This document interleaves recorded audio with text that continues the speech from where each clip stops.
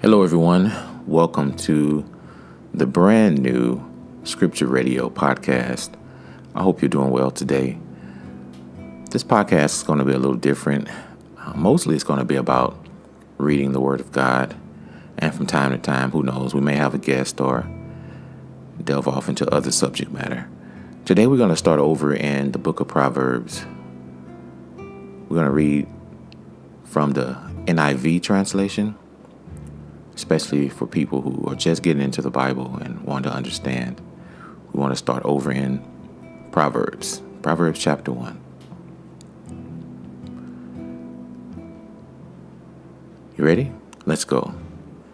The Proverbs of Solomon, son of David, king of Israel, for gaining wisdom and instruction, for understanding words of insight, for receiving instruction in prudent behavior, doing what is right and just and fair, for giving prudence to those who are simple, knowledge and discretion to the young. Let the wise listen and add to their learning, and let the discerning get guidance. For understanding proverbs and parables, the sayings and riddles of the wise. The fear of the Lord is the beginning of knowledge, but fools despise wisdom and instruction. Listen, my son, to your father's instruction, and do not forsake your mother's teaching. They are a garland to grace your head, and a chain to adorn your neck. My son, if sinful men entice you, do not give in to them. If they say, "Come along with us, let's lie in wait for innocent blood. Let's ambush some harmless soul.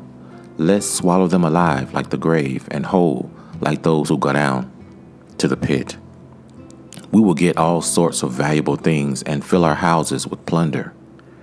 Cast lots with us. We will all share the loot. My son, do not go along with them. Do not set foot on their paths, for their feet rush into evil. They are swift to shed blood. How useless to spread a net where every bird can see it. These men lie in wait for their own blood. They ambush only themselves. Such are the paths of all who go after ill-gotten gain.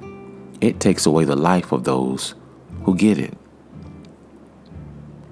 Out in the open, wisdom calls aloud. She raises her voice in the public square. On top of the wall, she cries out. At the city gate, she makes her speech. How long will you who are simple love your simple ways? How long will mockers delight in mockery and fools hate knowledge? Repent at my rebuke. Then I will pour out my thoughts to you. I will make known to you my teachings.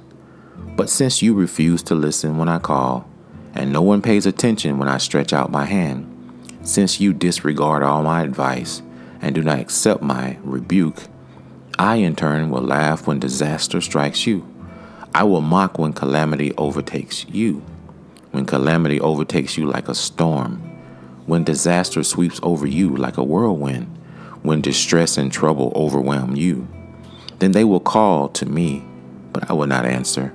They will look for me, but will not find me, since they hated knowledge and did not choose to fear the Lord. Since they would not accept my advice and spurn my rebuke, they will eat the fruit of their ways and be filled with the fruit of their schemes. For the waywardness of the simple will kill them, and the complacency of fools will destroy them. But whoever listens to me will live in safety and be at ease without fear of harm. That's Proverbs chapter 1 from the NIV. I pray that our first podcast has been a blessing to you.